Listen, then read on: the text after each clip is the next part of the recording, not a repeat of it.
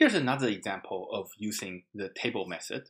Let's say that we want to design a program to convert height measurements from feet and inches to centimeters. So again, we follow the design recipe. We're going to write down a data definition saying what the height is. And then we'll be able to proceed to step 2.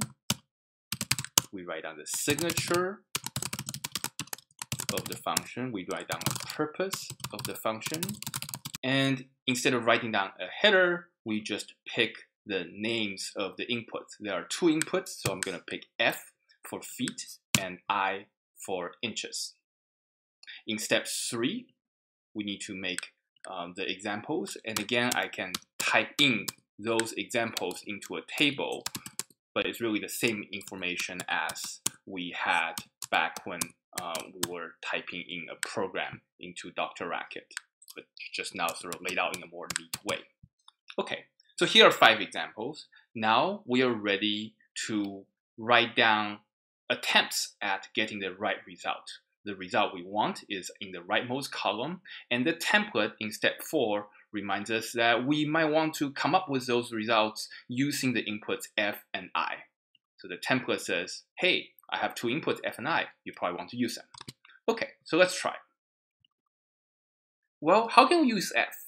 If you look at how F is related to what we want, well, one thing is that 0 feet seems to correspond to 0 centimeters. That makes sense. So we might want to multiply, that's the star, F by the number of centimeters in a foot, and that's 30, let's say, roughly. So that actually gets some of the examples right. It gets the first and the third and the fourth examples right. That's kind of promising, but we're missing on inches. So of course, if we're going to convert 0 feet and 1 inch into centimeters, the result shouldn't be 0, the result should be 2.5. So let's take care of the second input.